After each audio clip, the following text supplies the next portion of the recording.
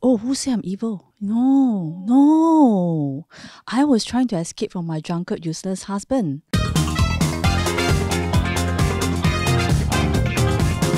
Hi AsiaOne, I'm Rebecca Lim and I'm playing Si Ling in Confinement. Hi, AsiaOne. I'm Kelvin Tong, the director of The Confinement. Hi, AsiaOne. I'm Cynthia Koh and I play Ching in Confinement.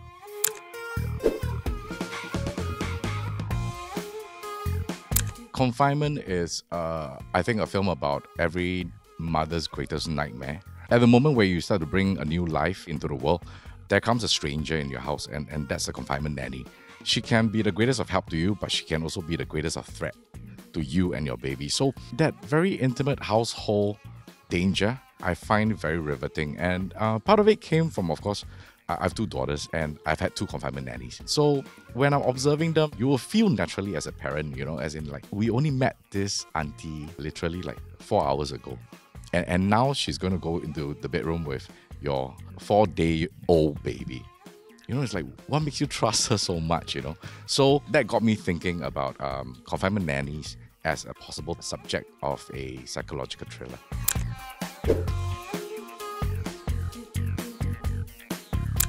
Well, in this movie, Confinement, I play Si Ling, and she is very used to being alone. I mean, growing up in an orphanage, she does not have any family, she hardly has any friends, maybe just only one friend. In her mid-30s, when she finally gets some kind of result in the art scene, she's an artist. At the same time, she gets pregnant.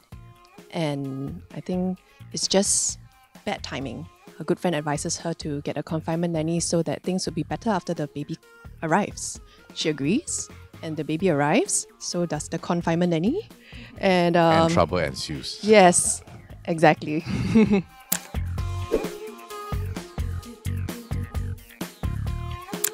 Oh, who say I'm evil? No, no.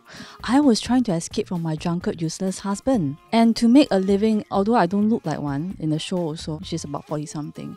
I have to make a living out of something, right? So as an Ipoh girl, I think that was what I wanted to do. So actually I served a few families before coming to Rebecca. So I'm a very experienced confinement person. Yeah, who says I'm... Yeah, no lah, kidding. 惊悚了, 惊悚. So you have to watch it third quarter. In the nature of psychological thrillers, you want a situation to be such that you keep the audience guessing. Like, is there something wrong with the mom? Or is it the confinement nanny? I think the longer you can do that in a very plausible fashion, you increase the tension of a film. So of course I'm not going to tell you like who's who.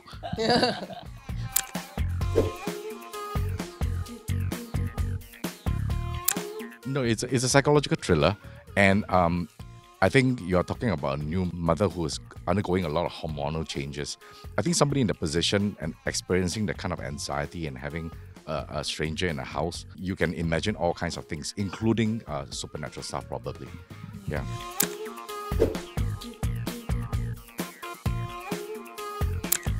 I think for TV series, you rarely come by thrillers now. And I've never got into a horror show as well. So this is totally a new genre to me, totally different. It's a really stepping out of a comfort zone and just experiencing something very new for me. Yeah. This is also a first time for me, and I was just chatting with Cynthia right before this press conference. I say that we are very blessed to be able to be part of a movie, because in this current climate, movies don't come by very easily, and to have a movie with such a riveting script and very well written characters. So we are very fortunate to be a part of Confinement. Yeah.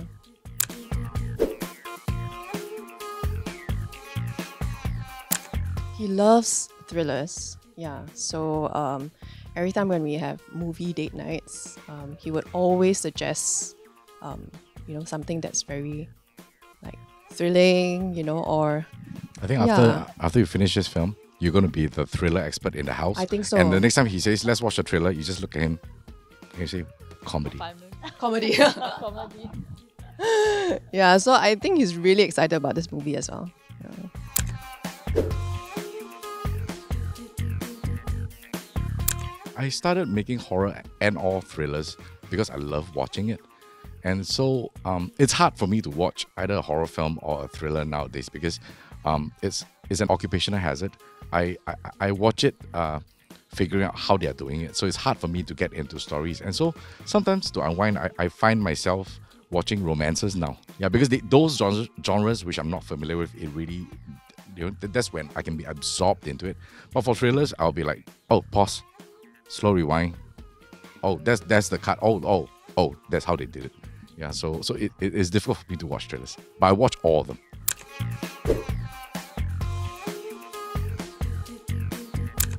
I think, of course, there is a whole bag of cinematographic tricks, lighting tricks, musical cues you can use. And we do employ a lot of them. But my very first thing I always believe in is that the story has to be very credible and the character has to be somebody that the audience really can empathize with. Because the moment you put the audience in the same shoes as the main character, maybe he or she is undergoing some form of tension. Effectively, what you're doing is you're putting the audience in that spot. And that's when they're going to feel the most tension and anxiety. So I think that's the evergreen trick to really executing a good thriller or horror film. Like what Daoyan said, I think I agree with it. It's back to the story. You have seen so many, whether it's Hollywood, whether it's Asian thrillers and all that, it's back to the story. And if you have a good story, it strings you and then it just glues you to your seat and just want to watch it. But at the same time, you're scared of it. So yeah, I think that is a good mix of excitement, when you watch a movie like that. Well, I think psychological thrillers are actually even scarier than horror films because it deals with the psyche of a human being. So it actually can happen in reality. So I think that's a lot scarier than the jump scares and a ghostly figure, So humans are actually really scarier than ghosts. So I think that's the whole horrific thing about a psychological thriller. Hi everyone watching this. I have two really incredible actresses here with me, and I think it's the first time they're working together. It's the first time I'm working with Cynthia. It's the second time I'm working with Rebecca, and I think they're going to do really well in our next film, Confinement. So when it comes out, please do support us. Remember to watch it in the third quarter of 2023. Bye, man.